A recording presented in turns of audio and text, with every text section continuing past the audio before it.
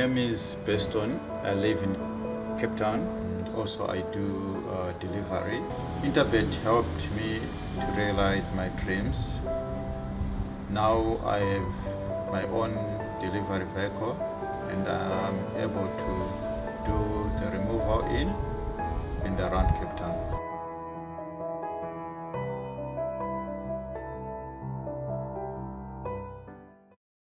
Racing takes place out at Hollywoodbets Scottsville on Monday, the 29th of January 2024. We've got 8 races on the program, and race number 1 is set to get underway at 12:40. That is 20-1, 1500 meters a trip for the very first race, which is a maiden plate for fillies and mares, and it will kickstart the bipod on the Monday. Now, having a look at race number 1, your favorite is Chichi Castanango at 18-10 in the market.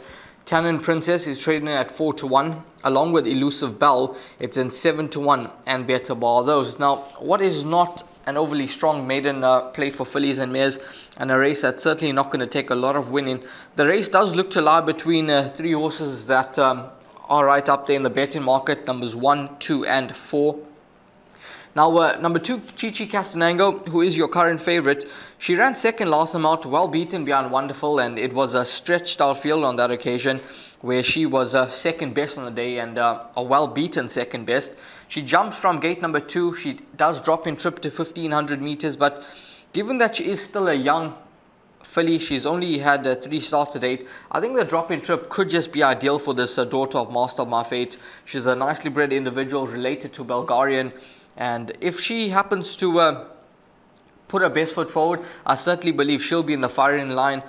I think from gate number 2 back on the turf, it's a huge advantage for her. And I think that she could certainly play a leading role, as the betting market does suggest. The main danger, I think, could come from number 4, Elusive Bell. Now, this filly has had 5 starts to date. Last time out, over 1900 meters when stretched for the very first time. She made up some headway, but she made up headway to a point. She was well beaten behind Rosy Future, beaten 4.5 lengths.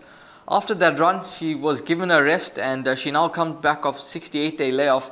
And I think the drop to 1500 meters could see this filly being very effective.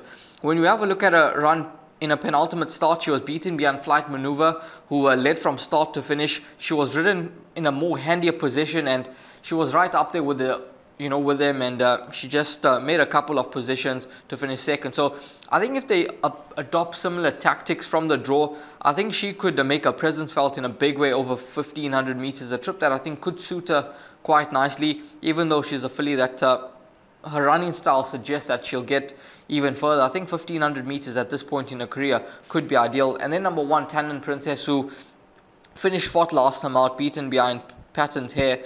Now, she steps up in trip to 1500 meters for the first time, draw 1, and you would think on jockey arrangements that number 2, Chichi Castanango, is a much more favourite stable companion. So I'll be with numbers 2 and 4 here ahead of number 1, Tannin Princess. In terms of top selections, I'll be with number 2, Chichi Castanango. I think that she could put her best foot forward back on the turf, which I think is a positive for her. And 1500 meters at this point in her career could just be ideal. So in terms of the bipod, I think 2 and 4 could be good enough for you. If you want to go past those, I would suggest just include number 1, Tannin Princess. When you look at the remainder of the field, nothing particularly stands out from the balance of the runners, and I think they all need to make a bit of improvement to get on terms with numbers 1, 2 and 4. So that's race number 1, 2 and 4 for me in leg number 1 of that bipod.